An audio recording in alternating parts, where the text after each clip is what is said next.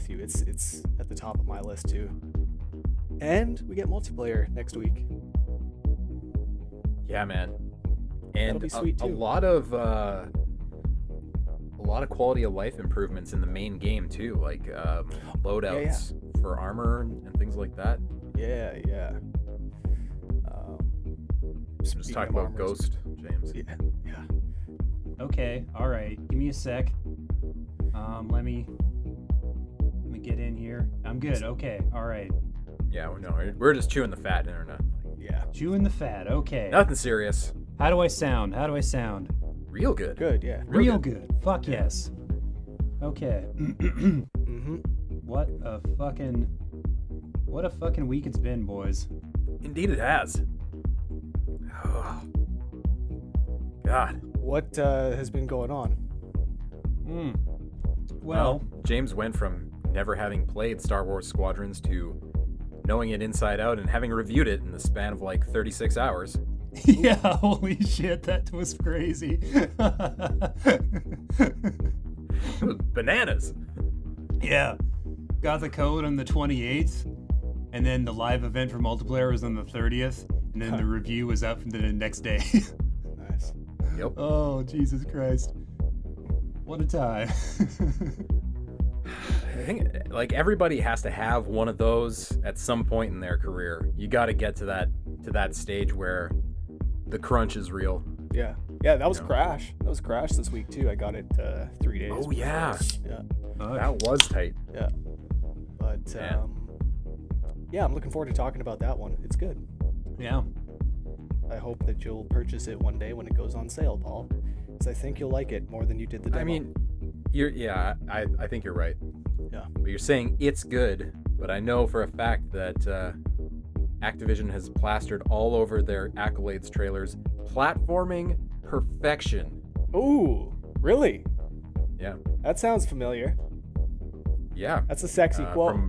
From one Rhett Waselinchuk from COD Connected. Close enough. Yeah. Did I get it wrong again? Well, kind of. Waselinchuk. Waselinchuk. Yeah. There you go. I got the wrong emphasis. But I mean, like, it's a very difficult name. It's very uncommon.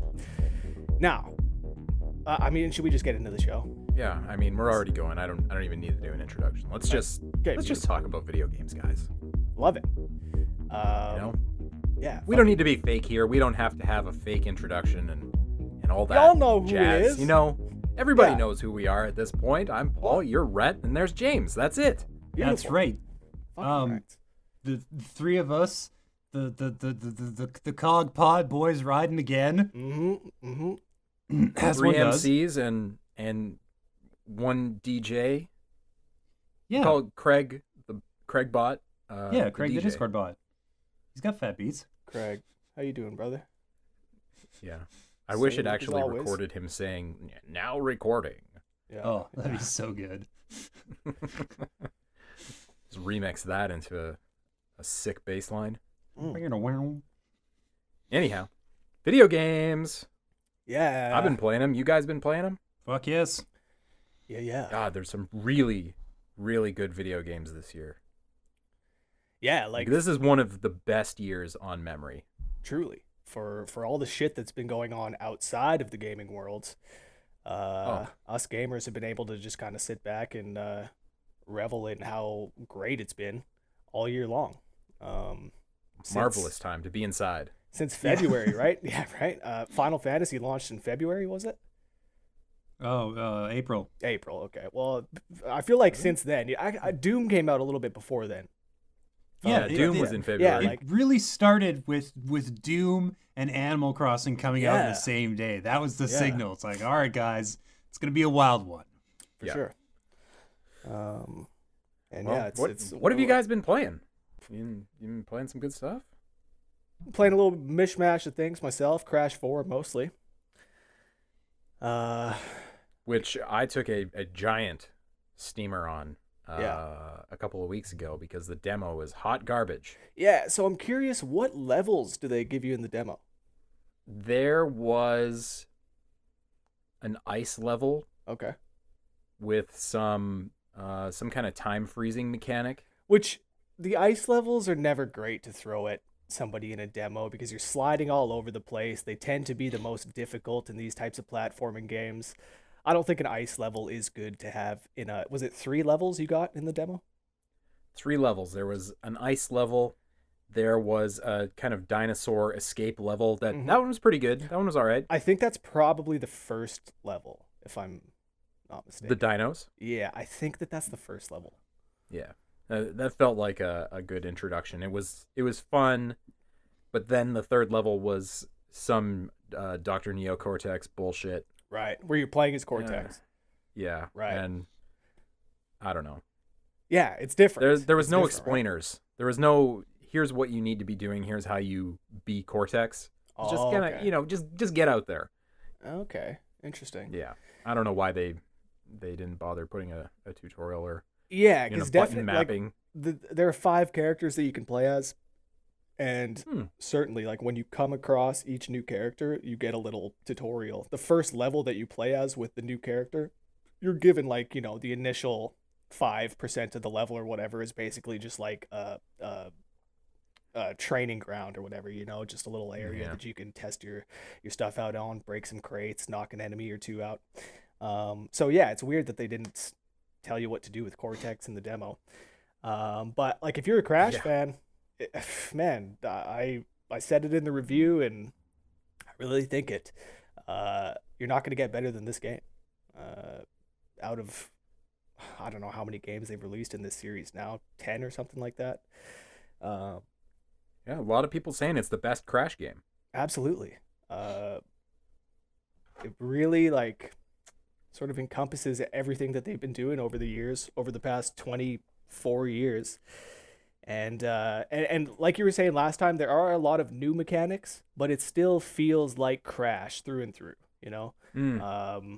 all throughout, even when you're playing as like Dingodile or Cortex, it still feels like you're playing Crash. And I really appreciated that, but it also feels super modern and, as it should in 2020.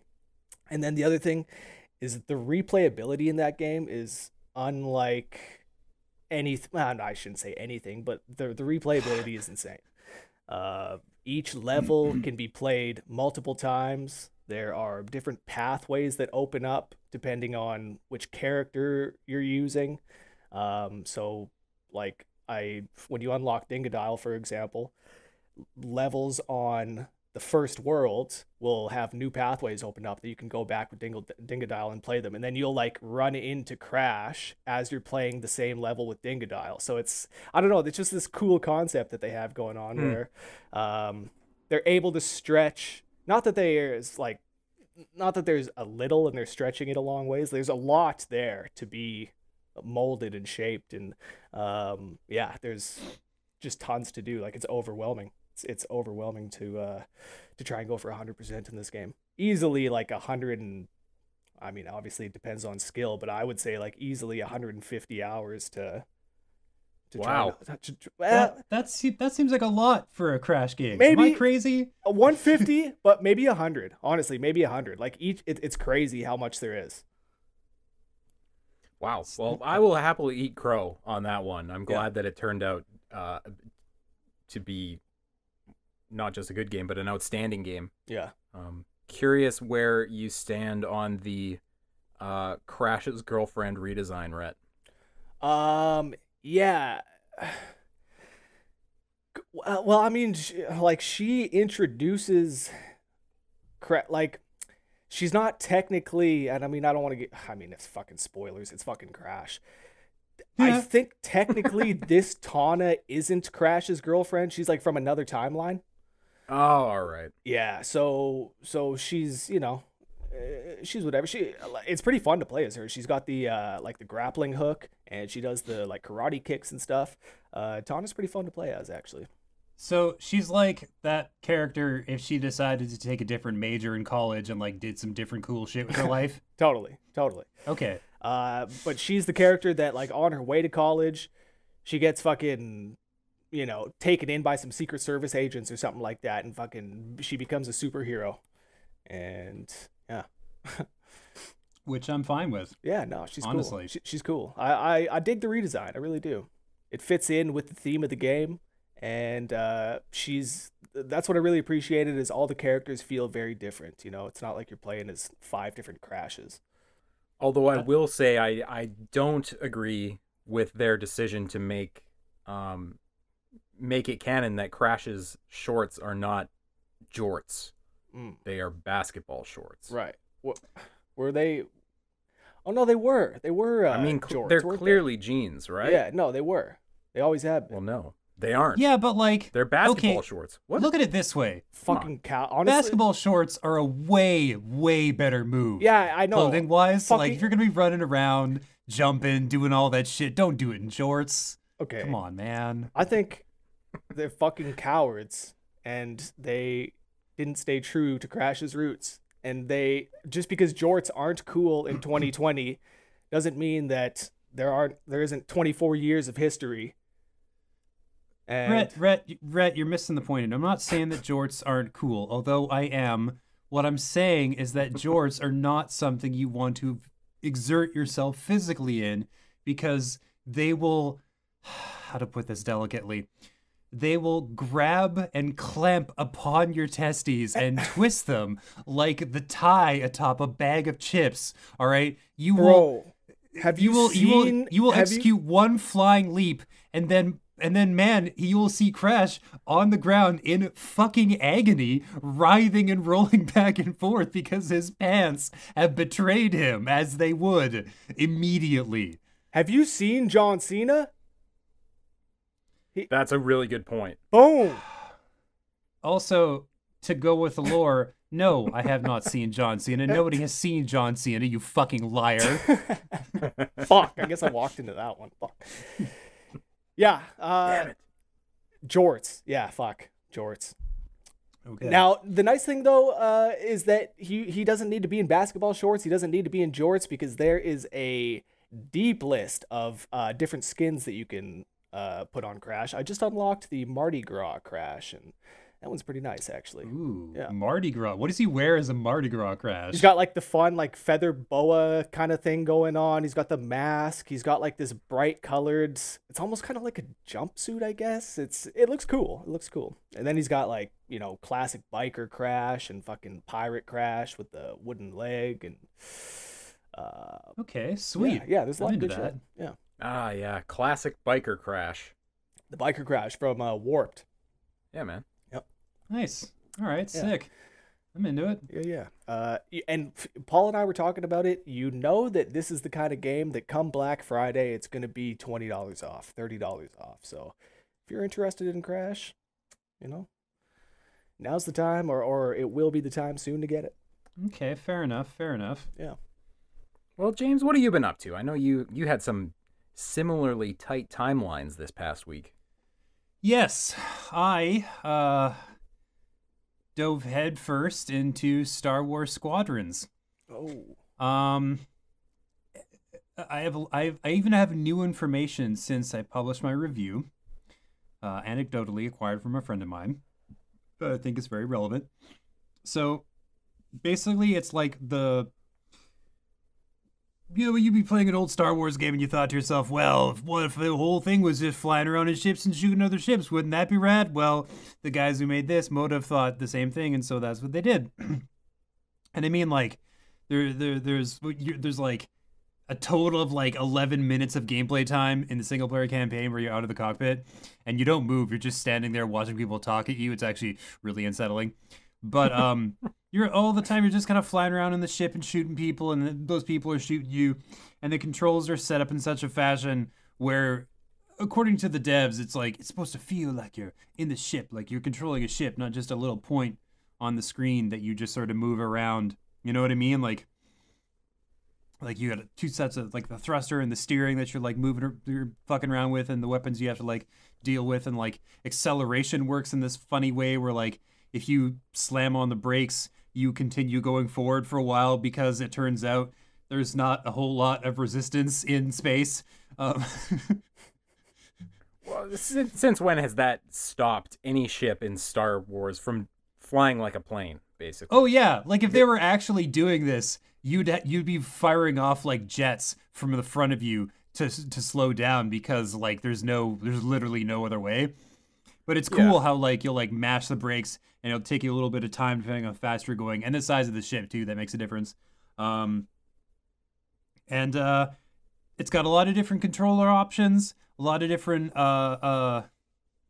like you can do VR if you want. Apparently that is the absolute bomb dickety when you can get it to work, which isn't too hard. However, this is the new thing I learned. The PC version of Star Wars Squadrons has a list that they publish where it's like, these are the flight sticks you want to use if you're going to play the game. It's really important that you have a flight stick like that or equivalent because they auto map button commands to different buttons on the joystick. And if the joystick doesn't have those buttons, you will soft lock yourself into oblivion. Because you can't even like hit the menu to like exit out of the fucking game because it's mapped to a button that doesn't exist on the flight stick. God, so, you know, damn it. Be aware of this before you plug one in.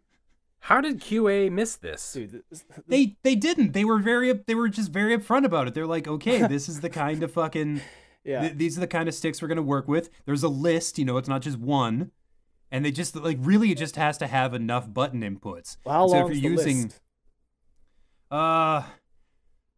Is it like Brad, I didn't pay a lot of handful? attention because I'm not using one, so I don't super care. Fair, yeah. Because I'm using a PS4 controller, so I was like, whatever, who gives a shit? But but yeah, it's a list of a few. But I think the most important thing isn't that you have one on the list; it's that you have one with enough buttons. Right. It's kind of important because then it's like press 8 to do the missiles, and you're like, there are 5 buttons on this stick. I am up the creek. Shit. Well, yeah, like you said, I mean, I guess that's a thing, but like, is the game fun? Are you still enjoying it?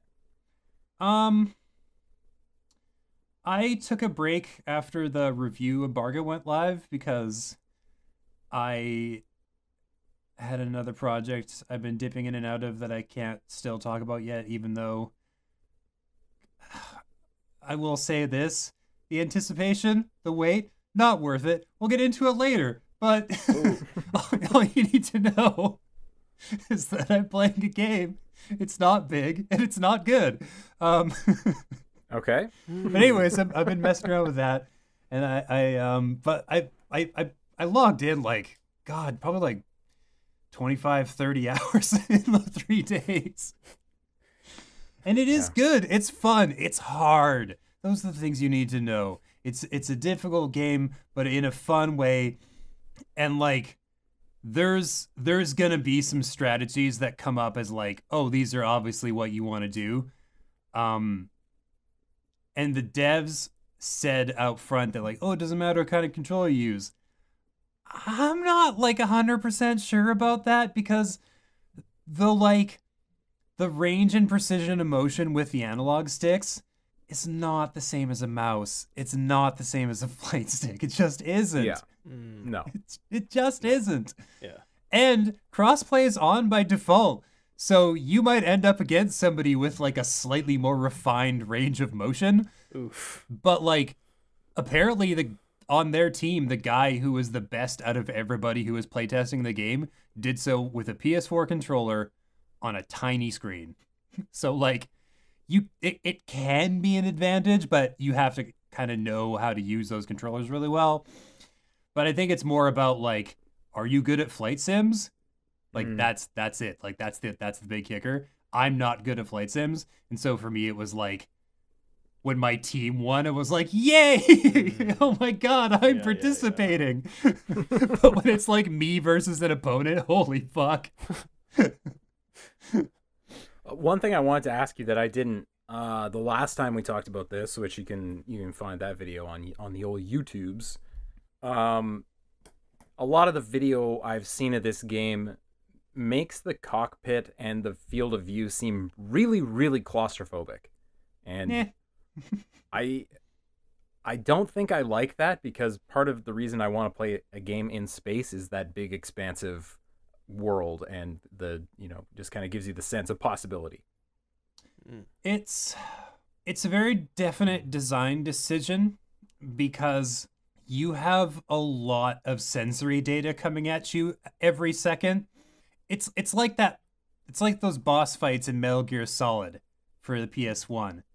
The camera angle is like a very important part of the difficulty. Yeah. And when you take that away, you would like badly fuck it up to the point where it's like not any kind of challenge anymore.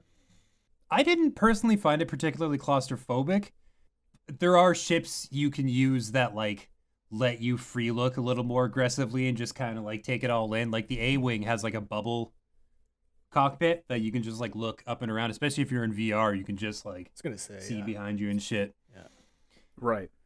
But like one of my favorite ships was the TIE Fighter, and that thing has a teeny tiny fucking field of view. To me, it just let me focus. I mean, I've got let's call it a mild case of ADHD, and so having the blinders on really helps. Yeah. You golden retrievers, you can't see the squirrel if you're looking out the window of a TIE Fighter. That's right. That's exactly right. I get you. It does very deliberately make certain elements of the combat more difficult, though. There was times when I'd be like in a dogfight, and I'd be kind of turning as fast as I could. Like you have the throttle up, you have the all the power to the engines, using a maneuverable fighter. You have like your gear settings to be more maneuverable, but like you're moving and they're moving, you just can't keep up. So what you have to do is like cut the engines and then stop, and then you can turn so much faster, but you're also a sitting duck. So you have to make decisions like that. And like when you get the missile lock alarm, which when you're in multiplayer is all the fucking time, depending on like how many other players are around you, when you hear the missile lock alarm, you really can't sleep on it. You have to like get moving and grooving like fucking immediately, just like bank and dip and dive and duck and like slam the boost and just like, no, get away from that fucking missile. And then like do the like the boosty drift turn thing where you like go as fast as you can, then like fucking cut the engines and like turn hard right, and you do like a 180 in like a second and a half, and then you like turn around and like fill the other person's face full of lasers. Fucking should play that game again. James, you're selling me on this. It sounds like a good time. Yeah, like that sounds cool. Yeah, it's tough as fuck, but oh my god. Understand, guys, audience, I, James, am not as good at video games. Like if there's an average like statistical breakdown, I'm a little bit below the median. So when I say that something's really challenging, maybe take that with like a grain of salt, you know. Other reviewers and like the what's its pickle, the fucking the press releases and stuff like that, they're like, this game is tough. And I was like, all right, sure, if you say so. And then I played it. I'm like, yes, this game is tough. I think a lot of our listeners will find it shockingly approachable. Yeah. I mean, I guess the other thing with this is, though, once the community really takes off and those expert pilots are truly experts, there's probably no way the scrubs are going to keep up, right? Well, it's skill-based matchup, so you're never going to like get thrown into this shit fully, right? Yeah, like, they always say that. But, you know. Skill-based matchups until they can't find anybody in your fucking skill range, and then you're with the rank number 3 player in the world. See, it's fun though, so there you go. Okay. One game I've been playing that is really fun, like shockingly fun, is Hades from Supergiant Games, the people who made Bastion and Transistor, some of those cool games. Hades is, James, you're gonna want to hang on to your chair for this one because you're gonna want to go download it like right now. It's a roguelike. It's a roguelike. Yeah, I know. I know you're excited. I've been hearing a lot of like hot buzz from the net about this one. Like a lot of people have been like, this one's basically my game of the year. And I'm like, fuck, really? Yeah, it is pretty fucking good. It's been in early access for a long time, and I did play it way back when it first came into early access and went, well, yeah, this seems pretty good. And then didn't touch it because I just kind of wanted to wait for the main game, the same way I kind of approached Dead Cells. Yeah, that's fair. And now it's in 1.0. And this game is really, really good. Just mechanically super duper good.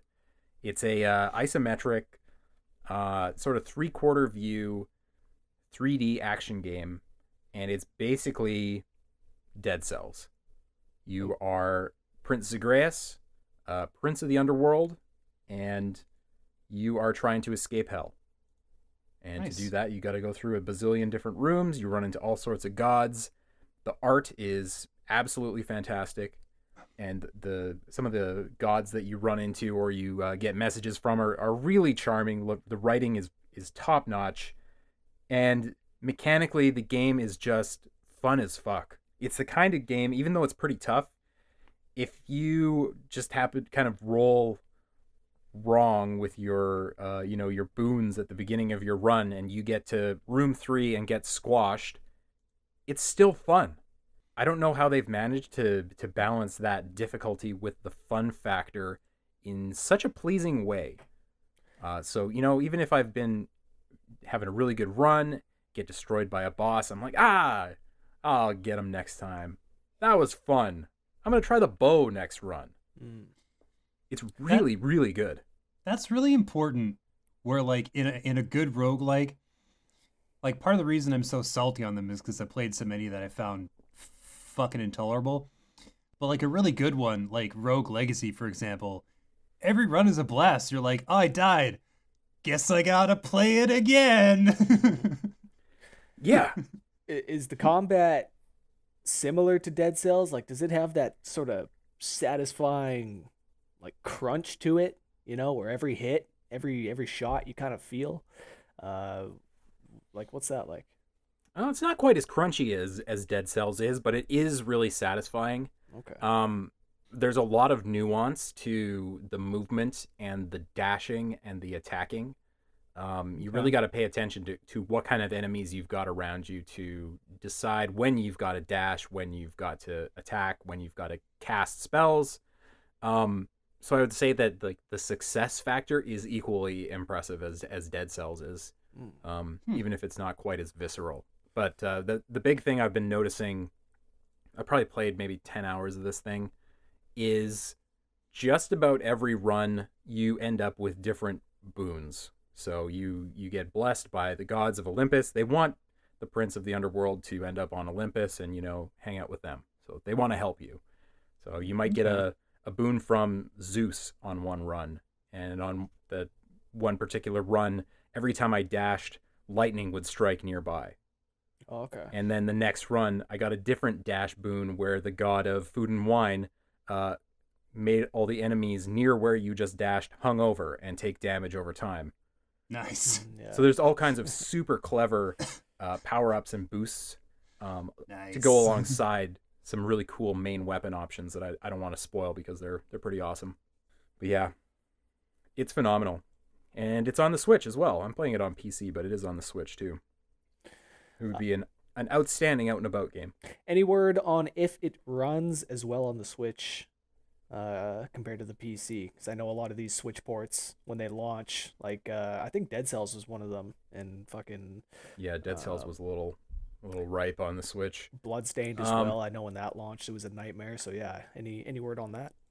I don't know, but I did watch the trailer, and the trailer looked 60 FPS to me. Ooh, okay, nice. So I would imagine it's probably pretty good. It's not that heavy of a game, but it is, on the art side, it's really good. I thought nothing would touch Ghost of Tsushima for style points this year. Really? But playing this, man, some of the character art and some of the environmental design is really impressive. Shit. Okay, well I'll definitely check it out now. Yeah. Although I'm still very much into Dead Cells. Oh yeah, me too. I still go back and go for a run every once in a while. I haven't beaten it yet. I think I'm maybe 50 runs or so in, and I still have not beaten it. So hopefully soon. That's not surprising. Yeah. You just got to get that perfect roll where you've got a couple of sinew slicers. Yes. Those babies really help out on the bosses. Yeah, sinew slicers. I found my combination has been freezing and then any type of like heavy melee weapon, and then I'm like just boosting up the freezing ability, and Yeah. We'll see. If you want to take a break and move in 3 dimensions, I would definitely recommend Hades. Yeah. I thought I was going to like it, but the people who say this is in the Game of the Year discussion aren't messing around. Mechanically, it's super tight. Yeah, that might have to go on my short list, even though it's a roguelike, which I got strong words about, but if it sounds like it's put together well enough that it ends up being a feature, not a bug, then fuck yeah, sign me up. Yeah, in a way it kind of scratches that, not in the same way, but it kind of scratches that same Diablo itch. Maybe that's just because it's got a similar perspective. Yeah, isometric can kind of trick your brain a little bit into thinking that you're getting something specific. Yeah, but I mean, the game does a great job of making you feel like you're getting more powerful. There are permanent upgrades and stuff that you're getting along the way. But even over the course of a run, you go from barely able to stand on your own to basically a god in one particular area, basically every time. So it does a great job of balancing the difficulty with feeling like you're a god. Progressing, basically. yeah. That feeling of progression is so crucial to those games, man. If you don't have that, if you're not feeling like you're getting a little bit closer to the end of the game after each run or each couple runs, I don't know. It's tough to hold my interest. Yeah. I mean, you do progress pretty quickly. Within the first, I don't know, 5 or 6 runs, I was at the first boss. It's not okay. It's not that tricky. That's what I was going to ask. So you said you're about 10 hours in. How close do you feel to finishing it? I don't know. I've stuck away from reading anything about how many areas there are. Yeah. But it feels like I'm making good progress. Right. I do not. I wouldn't be surprised if I was at final boss territory relatively soon. Right. I've seen a lot of the hype online. People on Reddit were saying that it's not a super long game, but I guess it's all relative. Yeah. I could see this being a game that I would play over and over and over, even after beating it. Nice. Okay. Because there is quite a bit of story content. Every time you die, you go back to the Hall of Hades, and you talk to Hades, obviously, and he's kind of a dick. He's like, "Ha, you're back again, douchebag." Okay. And some of the other gods of the underworld, Achilles is kicking around down there because he fucked up. Yeah. Naturally. Yeah. Hades. Nice. A surprise and a delight. Yeah. James, you alluded to something that you were not happy with. Can you talk about that?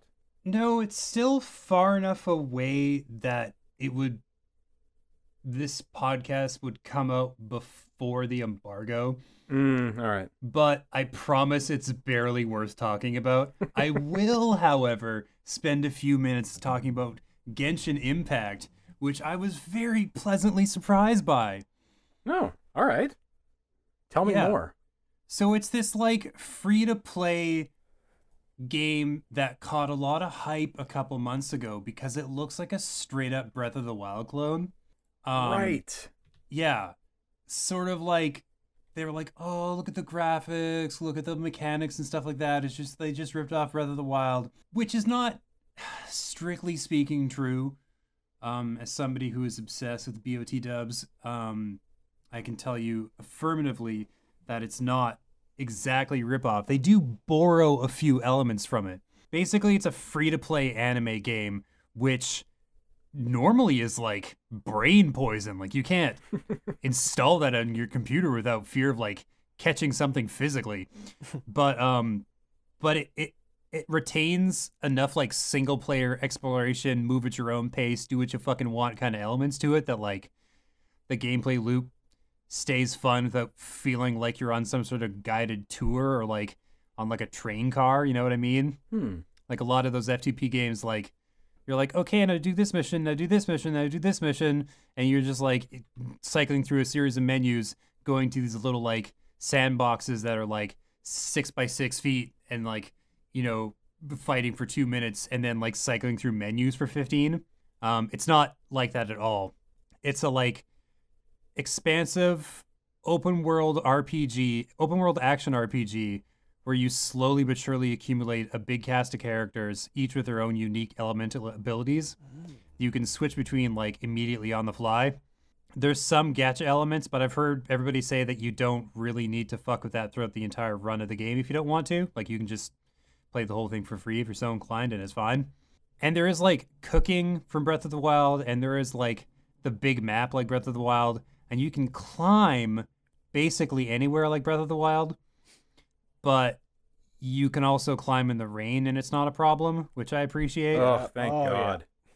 That's some real bullshit in Breath of the Wild. That's killing me. And the elemental combat, the way it plays with it, with the different elements, is fucking fascinating. If you're fighting fire enemies, you can make it rain, and then they have like the wet status effect. And then once they have that status effect, you can switch to somebody who uses electricity and shock the holy fuck out of them and annihilate them. Or if they're in water, you can do the same thing. Or if they're like water enemies, you can freeze them, and then you can like just beat the shit out of them while they're like standing still or what have you. Or like wind attacks can like lift people out off the ground and like juggle them and shit. And like there's other like elemental combinations I haven't even figured out yet, where if they are one element and use a different element on them, you can create this like super status effect that like chains damage, and it like relies on you switching between party members in order to like make it work. And the story doesn't like beat you over the head too hard. There's not too much of it. You can just kind of like explore and fight and do missions. Because it's at launch, they're like super generous with all the different kinds of currency, because they want to like, you know, suck you in. But again, genuinely don't have to spend any money. Yeah, This looks kind of great. right? It's Watching gorgeous. the trailer. It's absolutely gorgeous. And like you Google the game, and there's like one of the top headlines is it's more than just a Breath of the Wild clone. Well, even if it was a fucking Breath of the Wild clone, is that really a bad thing? No, Like, right? no, It's man. like, it's fine. And honestly, like James, your description, this sounds a bit more my speed. Like, I love the fact that you're building a team, and I'm curious how that works. Like, do you know, is there like permadeath? Is there like No. like what's the team building aspect like? Basically, there's dungeons you can do, and in those, I don't think you can switch between party members, and you can only have 4 at a time. So you have to make sure you set up your 4 for when you go in, so you have like the right combination of elements. You can go in and fuck them up and whatnot. Okay. Outside of dungeons, you can just like rotate your party members whenever you want, and if somebody falls in battle, there's items to revive them. And like cooking gives you so many healing items. Because, like, ingredients are just on the ground. You just wander around and find shit. And you can just keep crafting it every time you find a like, cooking thing or whatever. And the leveling system is really weird. Because there's character levels that are individual. But then there's the adventure levels, which is how much you've earned, like, doing quests and, like, unlocking waypoints and, like, statues and stuff like that. And they're separate. Like, they're separate kinds of experience. Because they're separate kinds of experience, you can get characters to individual, like, max level for, like, their progress of the story. It's really weird because I know you can get characters up to, like, level 80 or 100, but the max right now in the beginning is 20. And I think there's going to be a point a little later where you can, like, unlock, like, a class upgrade or whatever so they can get from 20 to 40. Okay. Classic. And, yeah, so there's all these different things you can fiddle with, and, like, the weapons you can... When you get more weapons, you can use them as fodder to upgrade the ones you have. And you can upgrade every weapon to like level 10 or level 20 or whatever.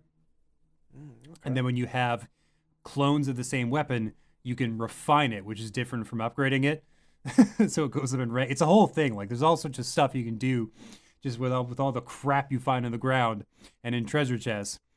And another thing that's kind of like Breath of the Wild is you'll come across like 6 bad guys just like sitting around a campfire, and there's a locked treasure chest, and you beat the shit out of all of them, and the treasure chest opens.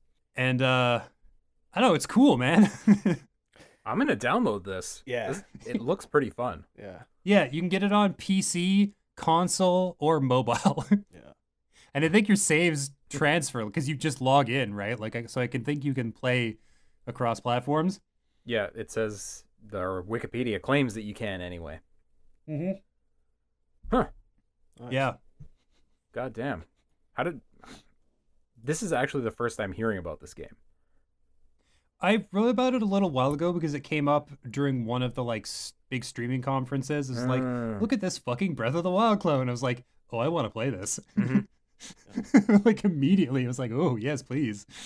Yeah, it's like Weeb Breath of the Wild. This is right up your alley, James. It looks so good. They even have the glider where you can jump from like great heights. Oh, and perfect. sort of float down. That is And perfect. you can like unlock different cool looking wings so that like it's not just the same thing every time. Nice. Well, Yes. this week, besides playing Hades, I finally finished Ghost of Tsushima. Woo! All right, fuck God yeah. Damn. It was a long time coming. Fuck. That game is so good. It is so good. Yeah, man. And part of me, like deep down in my soul, like if I was going to rate this game based on how much I enjoyed it, purely subjective reasoning, I would score it incredibly highly. Yeah. But objectively, from a review standpoint, you absolutely hit the nail on the head, James. It's a 9 out of 10 game. Yeah. But Pretty great. Not perfect. but my God, just so unbelievably gorgeous and incredibly, the combat still holds up 30 or 40 hours into the game. Oh. And I really enjoyed the story. I know a lot of people thought it was pretty thin or they didn't identify with Jin's journey, but Oh, man, I fucking loved it. He's such a great protagonist, and I love the fact that he's like kind of rough looking and just like he just like because you know like a game set in Japan or like Japanese dude is gonna be like just this smoking hot guy. He's just like he just looks like a dude, like just a dude, you know, who's like seen a few battles, who's like seen some weather, He's just a dude, but he has such a like fascinating fucking journey, and the way the motion capture gets his like expressions and like lines up with the voice acting, like so good. Yeah, a lot of Western critics I was reading had a problem with the motion capture or not thinking it was that good, but like you got to realize this is a cultural thing, right? It's based on ancient Japanese culture where the stoic, strong, silent type was what was preferred, and that's what was expected out of somebody like Lord Sakai. So having him not make that many expressions is totally expected. Stillness. There was a is very scene. important. There was a scene towards the beginning, one of the flashbacks, where like Jin's dad has like just died, or like the funeral's happening, and him and his uncle are facing each other, and they have this like wordless exchange where you just see that the camera kind of pans between him and his uncle, and and they're like, and there's just this one little flash where his uncle kind of like looks at him and then down and kind of away for a second, and you see his like mouth like kind of twitch a little bit, and you're just like, and in that one moment you're like, holy fuck, you just capture so much of like the inner conflict and the layers of toxic masculinity that are like, I understand that you're suffering badly and I want to do more to comfort you, but I can't. And the fact that you're taking this as well as you are and I'm taking this as well as I am is like big man points for the fucking two of us. And like, and this is like, and that little motion, that little movement with his face and with his, the sort of like flexing of his hands as they're like clasped together in front of him is like basically all he can fucking do. And it's just so good. So good. Yeah. Retton. I Sorry, was go ahead, saying, Paula and I were talking before we started, and I was saying that, like before this game came out, I was comparing it with The Last of Us, and that I was saying that I didn't really think Ghost of Tsushima would hold up compared to The Last of Us in like the storytelling and the writing, and how The Last of Us really felt like you were watching a Hollywood blockbuster. But when everything was said and done with Ghost of Tsushima, I felt like it held up every bit as well as The Last of Us did. I felt like I was watching a a Quentin Tarantino movie or something like that. Yeah, it's the writing, the pacing. Man, it blew me away. It blew me away. I really didn't think that I was going to be as invested into the story as I was, but it quickly became one of the most interesting parts of the game. I love the gameplay. Don't get me wrong. I love taking on 10 guys at once and coming out unscathed. But man, like I'm gonna remember this story for a long time. Last of Us 2, not so much. Yeah, I mean, I think they both tell really personal stories, but in very different ways. Very different ways, for sure. The Last of Us is what it is, but in this game, it uses the broad scale, that broad scope of the Mongolian invasion to tell Jin's story in very much the same way you might see in a Batman story, where Jin has to become the hero that is needed, not the hero that he wanted to be. Yeah. And that really resonated with me. And by the time, the final decision rolls around, man, that cut me up. I had to put the controller down and walk away for 5 minutes before doing the thing that I knew I had to do. Oh, yeah. I'm not going to spoil it, but it's fucking heartbreaking, and it's dark, and it's good. I made that decision immediately. Like, I immediately knew what the right thing to do was, and I felt really bad about it. Mm-hmm. Yeah. It's just like I know what both parties want and what they'll feel better about afterwards, and that sucks. Yeah. And then once you make the decision, the direction and the cinematography, the way that scene plays out it's absolutely beautiful. And there's no other way to put it. Like, if anyone can watch one of specifically that scene and try to tell me that video games aren't art, get the fuck out of town, because they are. It's perfection in gaming. Like, you want to talk about like cinema and gaming coming together. I don't know if I've ever seen it more so than that specific moment. It just felt like so incredibly cinematic, so beautifully done. It just felt like I was watching something out of Hollywood, Sidebar, that battle that precedes that moment, I struggled with that, and I want to know, how did you guys fare in that fight? Like, how did you do? You mean mechanically or emotionally? Mechanically. I found that a fairly difficult fight. Died a couple times, but I don't remember struggling too much. I thought maybe it was a bit tougher than some of the other duels. I thought that the fight with fucking Khan was the toughest one. Really? Interesting. He fucked me up a few times. Yeah. That had some real bullshit baked into it, though. That fight had some real video game in there. So interesting. I was fucking mad at that fight. Get the fuck out of here with your low sweep.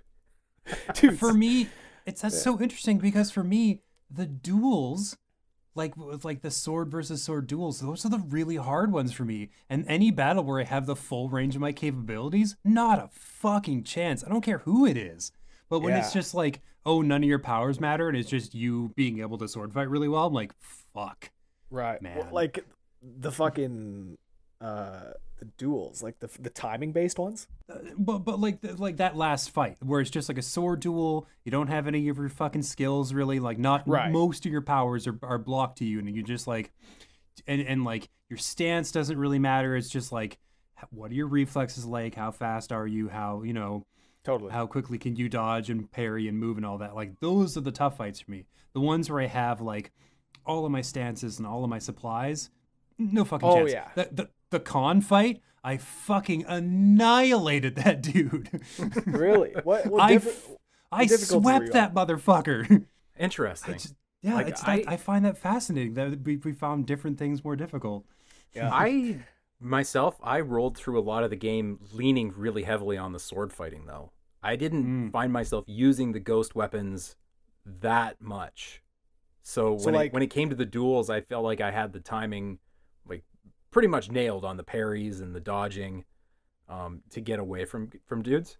Oh yes, as soon as they gave me bombs, I was like, Yeah, yeah. So it was like, Yeah. like were you guys doing standoffs more so than going in stealth? yeah, I didn't do too much stealth. I just didn't. I just don't find it as fun. That's Yeah, yeah. all. Like I'd rather just like go in screaming and just like For sure. start Oh, throwing yeah. bombs and arrows and shit and just No, be that's like, what I'm saying. Man, when you got 10 guys looking at you, they're all attacking you, and you come out without a scratch on you, it is so satisfying. It's so fucking fun. So I'm with you on that. The one gameplay moment for me, or a thing that I would put forward as best moment of the year, is when you're retaking Yarakawa partway through the game, and it's the first time you bust out the ghost stance. Oh God. Holy fuck, that moment. I was just Yeah. whooping like an idiot. Yeah. oh, It was man, so amazing. so good. Totally, because I'm playing through the game and I'm like, this is great and all, but where are the decapitations? Like, why am I not chopping any of these guys up? Sure enough. Sure enough. It's coming, Yep. don't worry. The slaughter button. It's gotcha. Yeah. Yeah. The war crime button. Yeah. The complete dishonor button. Yeah. Yeah, holy fuck. But man, I loved it. And I'm still going to go back and mop everything up to make sure I get the platinum on this one. Fucking Yeah, right. It's just so platinum it. much fun. Oh yeah, there's lots to do. And next week, boys, multiplayer. We're gonna be getting into it. Oh, I'll play. Yeah. I'll play for sure. 100%. We should record some of that. That'd be fun. Yep. Yes. Yes. Yep, I'm down. And outside of that, I gave in to my primal urges and went back and played some more Fallout 4. Oh. Nice. Yep. How was Okay. that? Sure. You know, upon revisiting it, I didn't love this game when it came out because it wasn't what I expected, which obviously that's a fatal flaw anytime you're looking at a game or a movie or anything like that. But on revisiting it, it's pretty fun, especially with a couple of mods to make things not quite so shitty in the speech system and Oh yeah. make the town building a little bit better. Okay. Yeah, like, do you have your speech system set up to actually tell you what you're gonna say? Yeah. Yeah. I mean, the answers are yes, yes, no, and maybe later. So Yeah. Christ. so that is what it is. But from a gameplay perspective, that game's so far ahead of the stuff Bethesda had done before. Mechanically speaking, the gunplay and physically speaking, it's way better than Skyrim or Fallout 3 or any of those other games. Yeah. Yeah, I think I might keep dabbling in it because I modded the shit out of this thing. Oh, nice. That's always the way to go. If you can, get some enhancements happening. Well, yeah, I threw down like 60 mods, knowing there was no Nice. way in hell this game would ever boot with that many mods installed, and it just worked. Nice. So, And like, you Go got that big Miami release coming out pretty soon. You know about that? yeah, that like community built. Yeah, it's like Fallout Yeah. Miami. Yeah. It's looking pretty impressive, I must say. Yeah, man. The trailer that they've got up on YouTube right now, it looks like a new Fallout game. I haven't watched the latest one. Yeah, you should check that out. But yeah, like I got there's a mod that turns the base building basically into Sim City. Oh, wow. Really? Yeah. And Crazy. lets the settlers that you bring into town build the city on their own. Ah, nice. So there's a lot of quality of life things that people have done. But from a graphical perspective, you can make this thing look super next gen. Oh, yeah. And because the game itself is pretty old, even on a relatively decent machine, you can install a lot of mods and it still runs with 60 frames. Nice. Yeah. So if anybody's been sleeping on Fallout 4 for the last 5 years because they thought it sucked, go give it a try. Just stay away from the main story. Yeah, that's an unfortunately common part of Bethesda games. The open world ones are like, you don't really need to fuck with the main narrative. You can just kind of do your own thing. Yeah, lean into the factions. Go check out the Brotherhood of Steel and the railroad. Hey, whatever the rail people are called. The underground. Yeah. But yeah, just don't go find your son. He'll be fine. I promise. No, be sure. Yeah. Be sure to find the Brotherhood of Steel, go up into the ship and kill the captain and get his coat. It's like the best coat in the game. Yeah, man. That one mission, I think it's for the railroad where you sneak into the Pridwin and plant bombs. Yeah. That's a great mission. Yeah, 100%. Anybody else play anything? Anything else anyway? I had a really rough weekend, and then I used Animal Crossing's Halloween update to sort of like smooth out those edges, because they give you a bunch of like spooky pumpkin shit to like guss up your homestead and make it look really spooky, and they unlocked a whole bunch more like skin and face and like makeup stuff, so you can be like fully white or green or blue or purple skin tones, and then like change your eyes to like bright red, so you can make these crazy little gothed up lunatics if you want, or like yeah. I spend an unbelievable amount of bells on clothes in Animal Crossing because I like very quickly paid off all the house debts. So I was like, well, what am I gonna buy? I'm like, every outfit sounds good. You get that little magic wand where you can like change between 8 different outfits at the drop of a hat, which I really appreciate. Because you want to be wearing the right clothes for when you're digging for clams in the sand. Mm-hmm. Yeah. Gotta have your hungover after a 3-day bender outfit, which you can absolutely assemble in Animal Crossing using their items. Definitely. I always make sure I'm properly dressed when I dig clam.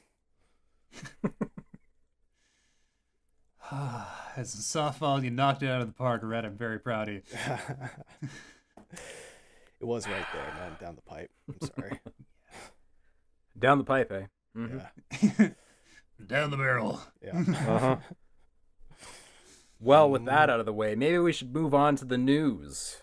Oh yeah! Holy shit! We talked for a long time about video games. Yeah, we did. Yeah, we should talk about some news for a hot minute. The good news is there's not like that much going on. It's not like last week where we talked about the news for an hour and a half and I had to cut it down, frickin' make it fit into a typical podcast length. But anyways, Cyberpunk 2077 has gone gold. It's gonna come out. It's about fucking time. That's great news, man. Yeah. That's super great news. I know they had a lot of crunching. They had to do a lot of crunching to get to that point. Mm-hmm. I don't know how their employees feel about that. They're like, we haven't gotten their story. I don't know if we will, for a couple of reasons. One, because it's a Polish studio, and I don't really know what the work culture is like over there. Like, if they I don't know if they give a shit about crunch. You know what I mean? Like, that's a good point. Like, I know American studios, we don't like that shit, and that's fair. I don't think anybody should. I think nobody should fucking work 70, 100-hour weeks. I think if you think that's a good idea, you've been tricked. Yeah. But like, if you want to, go for it. Yeah, but you shouldn't want to. No, absolutely. 100% I'm with you on that. You shouldn't want to. But if you want to, go for it. They fucked up your brain a little bit by making you want that. What? But like 100%. Yeah, but maybe they do, and maybe they have, and maybe that has happened, and maybe they're like, oh, well, it's fine, just 100-hour weeks, we don't give a shit, and like maybe that's the case. Yeah, but yeah, it is good that we're not getting it delayed anymore, because so many games are getting pushed back. So many things, games, movies, TV shows. It's the Wild West out there, Yeah, that James Bond movie's never coming out. Oh yeah, with Dune isn't happening until next fall, so the rumors say. Yep. Wonder Woman's getting pushed back forever and ever and ever. Everything big is just, if there's a huge movie you've been hearing about, it's been delayed, sometimes twice, sometimes thrice. I want to jump back for a hot second and touch on that crunch thing. I was watching The Sopranos not that long ago, watching through that whole thing again, and something one of the Russian characters said was very interesting to me. She was talking to Tony Soprano, and she said, "You Americans are the only people in the world who expect to be happy, and still you're unhappy." And I immediately thought of video game crunch. Like, is that the case? Are we just that coddled in our lives that we just expect to be happy and expect everything to go perfectly, and then when it doesn't, we're unhappy? Is that the case everywhere else, or elsewhere in the world, people are happy with less? And so therefore, if there's a minor inconvenience, it's not that big of a deal? Well, undoubtedly that is true. I think it's a little different with being part of an entertainment industry, because with other jobs and other careers, it's just like you do this because it must be done, because you have a family to support, because you want to build a life for yourself. But like something like TV or movies or video games, you like, this is a job you dream about. This is a job you like look up to. You know what I mean? Like, this is a job that like, this is a job you create expectations for before you get it. No matter how much other people try to tell you, no, no, no, no, tamper those expectations, lower the bar, go in reasonably, right? But like, and I feel like that's got to be the case like everywhere, you know, like any kid around the world who's like, I want to make video games when I grow up, has got like an idealistic streak in him, right? That like nobody else has managed to stamp out. So while I do definitely think that the expectation, that idea that like, you guys just think you deserve to be happy and you're so shocked when you're not, definitely applies most of the time. I'm not sure if it applies to video games. I would love to talk to some of the people from CD Projekt Red and get their feelings on this whole situation, because yeah, you know, when they came out not that long ago and said, "Yeah, we've been crunching for a bit to get this thing done," I wonder how the actual people on the ground floor feel about it. Yeah, there's definitely a lot of outrage here, but do they care, or are they just thrilled that they've built this incredible world and their legacy? That's the interesting thing, is that like even over here, you get people who are so in the culture, like in the work culture, that they're fine with it, right? They're like 100-hour weeks, fine by me, whatever, man, pedal to the metal. You know what I mean? Like there's people like that. Yeah. Well, here I mean, too. Especially if you have been working on this fucking game for 7 years, is it? 8 years? I'm sure at this point, the majority of people just want to get this fucking thing done. You know? They want to grind. They want to fucking get through this. How could you not want to move on to a new project at this point? Or at least like take a fucking vacation. I'm definitely of the mindset where I would be susceptible to the siren song of crunch. You know what I mean? Like I'm the sort of person who would just like straight up like leap in both feet, right? Yeah, be like, yeah, no, let's do it. Let's work like crazy and fucking I'll fucking sleep there. Fuck wreck it, my go. mental health. You know what I mean? Like totally. Relationship, girlfriend left me. Fuck it. Let's go. Yeah, like I'm definitely the kind of person who would fall for that shit. Yeah. But like, so I get it when it happens. Yeah. Totally. Yeah. Totally. But I have no doubt about it that every one of these people's work is going to be greatly appreciated come launch day. I'm sure people are gonna fucking love this game. Yeah, I can't wait to see how it feels. 'Cause it looks like it feels pretty good. Yeah, like the gunplay, just walking around, reloading, pulling the trigger, everything. Like, oh man, the minute-to-minute gameplay looks like it's a lot of fun.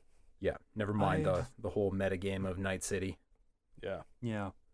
But you'll have to wait if you want to play a next-gen native version of this game, because it's not coming out on PS5 and Xbox Series X right away.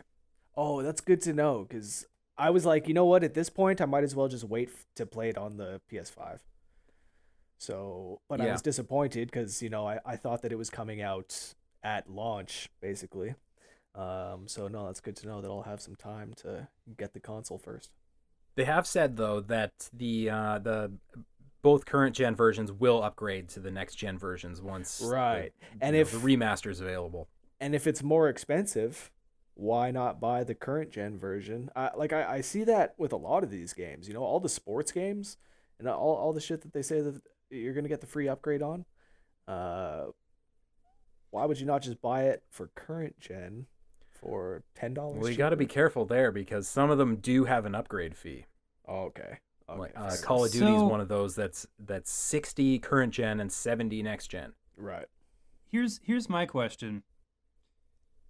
All these companies who are coming in hot and heavy talking about, oh, there's going to be a PS5 version, it's going to be so much better.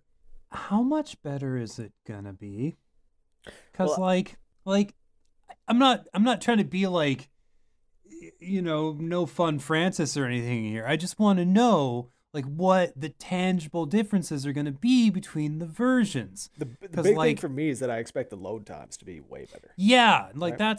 that's a fair assessment. Like if it's just like the load times would be better, I guess like, but like that's kind of the only thing I can think of so far because the file sizes aren't getting any smaller. Like nobody's really taking advantage of the inherent power of these machines yet because they literally don't know how to, Right. and that's fine.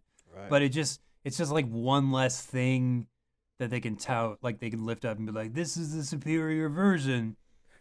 It's like that's a good. graphically they're not huge leaps. Yeah, that's a good. right? Like, That's a good point, though. That's probably why all these developers are so eager to jump at a free next gen upgrade because it's really not a better version of the game. It's just going to load quicker. like Well, if somebody wants to jump in after the fact and say, hey, these are the things that's going to be better, I'm like, Totally. please enlighten me. Yeah. I will eat that humble pie like right fucking now. But like yeah. so far I can't see a lot of tangible differences. I think a Right. game like Cyberpunk, you're going to see a little bit of like physical quality on models and surfaces and things like that. But I think where the current gen versions are really going to fall down is on performance. I bet this Cyberpunk game I is gonna expect to chug barely like run on shit. PS4. Yeah. Like full stop. I expect Cyberpunk to barely run on PS4 and the basic Xbox One. Like that it'll be like, oh, there's a lot of like popping and like Oh yeah. lag and stuff. Like of course there's gonna be. This game is a fucking beast. But I think that's where you'll see it on a lot of the cross-gen stuff. It'll be things that are purpose-built for these next-gen machines, knowing the specs of SSDs and the specs of processors. Yeah, that and then you'll you'll- really start to see the difference like next year. You know, things like that when the new God of War comes out. I bet that's gonna look, you know, just Fucking gonna amazing. It's gonna blow people away. Yeah. Blow their tits clean off. They will. Heck Another yeah, man. thing I would be curious to see though with the PS5 version of Cyberpunk is how and if they're going to utilize like the new controller with the triggers and how they're supposed to have like that like sort of like resistant feedback on the triggers, you know, for Yep. different sorts of things. Like I want to see how that works for like pulling a trigger or pulling a bow, or I want to see what that feels like. So I hope that they make use of that in the PS5 version. Oh, I'm sure They really will. made use of that. It'd be impossible to properly fire a gun at the speed people want. Yeah, right. I hope They'd be it like, fucking why is this so hard? watch, Should watch be easier. some guns will just kick like a fucking mule. Your fucking controller will kick back and hit you in the face if you're not careful. I hope. God, that'd be so good.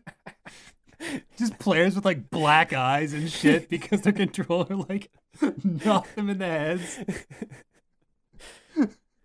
I want to see some PS5 controllers modded with these giant motors inside of them. They're like hooked up to a car battery next to you. You know, Totally. I can't wait. Yeah, it's gonna be a good time. Just masochistic nonsense. Yeah, man. In other news, there are Xbox Series X preview units out in the wild, out in journalist hands, and one of them is in COG Connected's hands, and Trevor has it. Wow. He's been playing the Xbox Series X. Wow. That's That fucking guy. yeah. Not allowed to talk about just about anything. No. Except how backwards compatible games run. And the answer to that is they run good. They run real good. Brilliant. Fucking brilliant. I had a lot of doubts as to how backwards compatible games would run on the Series X.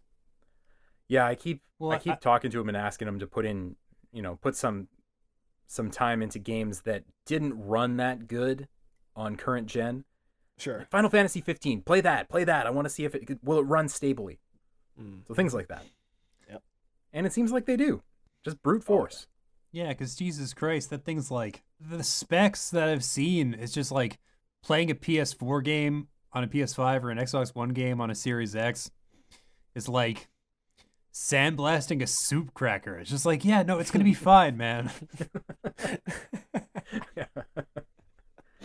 Did not stand a chance. Yeah. But yeah, we'll have more information or more impressions and stuff on the Series X as time goes along, as embargoes and whatnot lift. But yeah, in the meantime, it seems like that quick resume feature is pretty goddamn cool, and it runs Xbox One and Xbox 360 games like nobody's business. Sick. Ooh, can't wait to play Left 4 Dead 1 on my Series X. On the other side of the console war, there's finally some actual PS5 hands-on stuff going on through the Japanese media. It is not surprising since, Sony, Japanese company. Yep. Yeah, no, I could see that. Yep. Yeah, people played some Astro's Playroom, I think, and Godfall, I want to say. Oh, yeah. Yeah. Apparently the PS5 is very quiet. Ooh, well, I mean, after the fucking jet engine fiasco that was the PS4 Pro. Yep. I would hope that this thing runs. It doesn't need to be whisper quiet, but come on. Yeah. The translated quotes I saw said things like, well, you could kind of tell it was on. Oh, okay. Nice. Oh, okay. Well, that's great because you can tell nothing but that it's on when a PS4 Pro is running. Oh my god, man. When I'm playing fucking anything that's been released in the past year or two, it's a fucking jet engine. It's insane how loud the PS4 is. Yeah. Open up the menu in God of War. Oh, I have never heard it get that loud. Yeah. Holy shit. Yeah, even the PS4's loud, but I guess it's not anywhere near as bad as the Pro. Like I've heard horror stories. Like Alex Thomas talks about how like he can't even like hear himself think over the sound of that fucking machine. Yeah. It's like blowing children over in the street, and old ladies are falling down. They need an extra cane because they can't withstand the force of this thing. I had a couple friends over, obviously before COVID, and we were playing, I don't know, some fucking game, and my PS4 the fan started to kick up, and like my friend started making fun of me. It was so loud. I'm sitting there looking like a fucking idiot. So I'm looking forward to the PS5 for that. No doubt about it.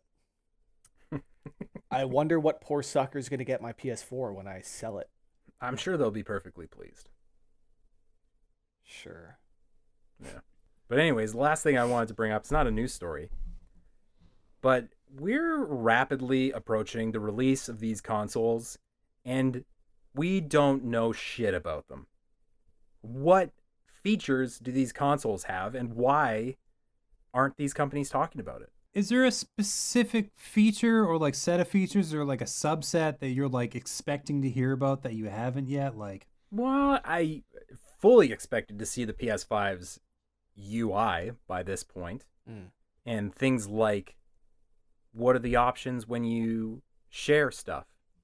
Do these machines capture in 4K? What's the streaming capability like? How do they work with Twitch? How do they work with YouTube? What are the social options? How can you talk between the PS5 and the PS4? Can you talk between the Series X and the Xbox One? What are parties like? Things like that are usually well out into the open by this point.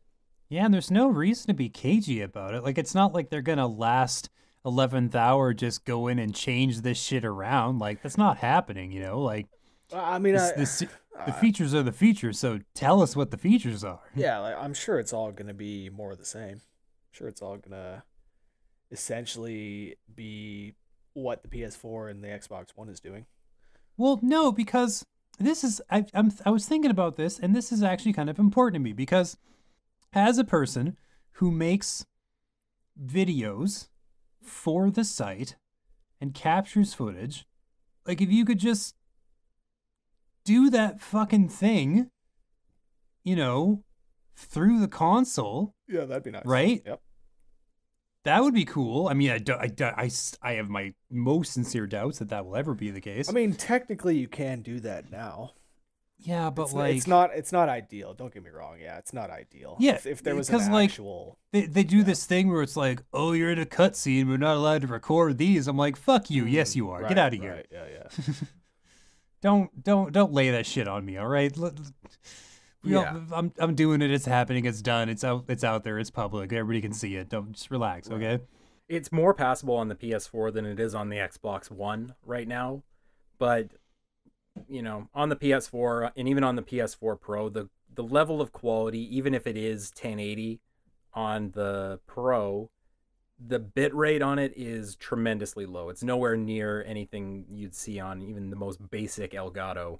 So it's an area that I expect they will improve. I wouldn't be surprised to see 4K capture. If they do that, then great. You're going to save me $400 buying a new capture card. If not, then I guess I'm buying a capture card. But like, it'd be awesome if you could do that for me. I think that would be hilarious, though, to put up a bunch of PS5 and Xbox Series X videos and have them 480p. Oh, yeah. Jesus Christ. We captured this with the phone we dug out of the bottom of our closet. These little postage stamps. Yeah. Off-screen LG chocolate footage. Circa 2004. Fuck. Oh, you can't watch this video. Unfortunately, you're going to need to install Real Player first. Oh, nice. Fucking Bonzi buddy. Tell you what, I'll get a camcorder from somebody, and then I'll rip the VHS footage. Nice, 1987. Nice. My favorite year. Yeah. People will be like, why does it look so bad? Is the connection wrong? I'm like, nah, man. No. I did. This looks as good as it can. Yeah. We're reaching the limits of the format here. Oh, yeah. Yeah. My capture card is a Magnavox.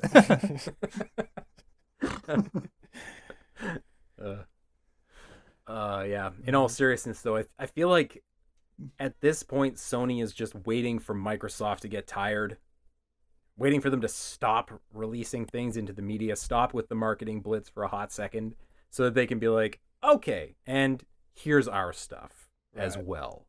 Please enjoy. Yeah, that'd be great. Yeah. That's got to be happening in the next couple of weeks here. I mean, of course, there needs to be marketing done and everything like that, but I feel like Sony, maybe they feel like, and I also feel like they're at the point where, I mean, people know what they're going to get, you know? If they don't market the PS5 maybe as heavily as they did, say, the PS3 or PS4, I don't think it's really going to affect sales all that much. I think they're going to do just fine. Well, I think they'll do the Sony thing that they've always done, which is when they market, it's these big broad strokes campaigns, like the new, boat sailing commercial that they've got. Tells you absolutely nothing about anything, right? But it's decided to win the hearts and minds, and that's kind of what Sony has always done. Is here's our thing, it's good, buy it. Okay, good, buy. Microsoft is way more mechanical about it, but buy this thing because it's got 12 teraflops. Right, exactly. You know, Sony does. So, Sony has always felt like they're a little bit more hip, I guess you could say. Yeah, they're into the soul of the thing and less the tech. Yeah. Yeah, I don't give a shit about the teraflops. It's just sorry. No, it's not important to me. Exactly. Yeah, just flop the box into my media center so I can play the games. Yeah. It's the only flop I care about. Truly. We don't care about the flops. Really not sure the PS5 is going to fit in my media center now that we're talking about such things. Oh no. Kind of feel like it's I don't know where the fuck it's going to go. Front and center, man. Front and center, Show it yeah. off. Yeah, just on the floor.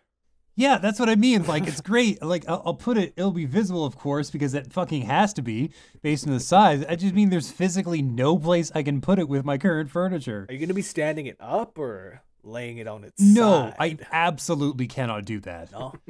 All of the top of the shelves real estate is taken up by 2 different flat screens, all right? There's no fucking room for standing systems right now. Right. Okay, so And we live in a metropolitan city here, you know. The ceiling is only so high. You can't stand that thing on its end. That's true. I was thinking I was going to have to move when I get mine. So, we'll see. Got to go out of town. Yeah. Get to the burbs. Yeah. Didn't really want to, but higher ceilings and a bit more affordable. Yeah, I think I'm pretty far out there. I think if I do a little shoving, I can probably fit it standing up in my living room. Okay. Yeah. Nice. That's going to be a great thread when these things start coming out. Is this, look at where I had to put this thing because, Christ, it's huge. Yeah. I feel like it's actually going to be the size of like, well, maybe not that big, but you remember those like Shaw cable boxes? You know what I'm talking about? It's like, Yeah. It's going to be the size of one of those things, which is like 2 bathroom scales taped together. I think it's going to be big enough where if I have to unplug or plug anything back in, it's going to be fucking impossible because it's going to just barely fit in the media center. Yeah. It's like, can you adjust that cable? I cannot. Yeah. That is what it is forever. You want to talk about features? What kind of power brick, if there is going to be any, are going to be coming with these systems? I'm sure the PlayStation's just going to have a fucking basic plug, but you think the Series X is going to stick with the fucking fat power brick? People People I feel don't like like it's that just fucking got a thing, man. regular, like, 2-prong plug on the back of it. Good. It's time. Remember the 360? The power brick for the 360? Oh my god. That thing Yeah. was a fucking joke. It was a cinder block. Yeah, it literally a cinder block. It was 12 pounds. And I'm pretty sure that thing was the cause of all those red ring issues. Yeah. Maybe. Completely unfounded, but, you know. From what I've read, the original 360s just got so hot and were so poorly managed thermally that they literally just melted inside. The solder melted and they fucked up. For sure. Which is insanely hot. Insanely It's not hot. safe. Yeah, if you've ever wrapped an Xbox 360 in a towel to try and fix the red ring of death problem, you know, yeah, you know what that system was all about. Yeah, man. I've wrapped a 360 in a towel. I've used a PlayStation 1 upside down. You know, I've been around the block. Jesus Christ. Do you remember that whole debacle, James? Upside down? No, I don't. Okay, so the early PlayStation 1s had a problem with the disc spindle, that the little retaining dots that you click the disc over were wrong. They were too tight or they were too loose or something, so the disc would not recognize properly. And the solution to that was to turn the PlayStation upside down because it would put the proper pressure on the ring and it would allow the disc to read. No fucking way. So, and it worked fine once you turned it upside down. Sure. Jesus Christ. Fucking bizarre, man. Oh my God. Anyways, we should probably get out of here. This is a long podcast, guys. Holy fuck, yeah, the 90-minute special, man. We're fucking coming in hot. The engines are on fire. The landing gear is dead. How are we gonna do this? We had a lot of great games to talk about. You can't fight it. Yes. You can't fight it. I love spending the time with you fellas. I don't know about y'all, but I love being here. I love spending the time with you guys. It hasn't. It's felt like 90 seconds to me.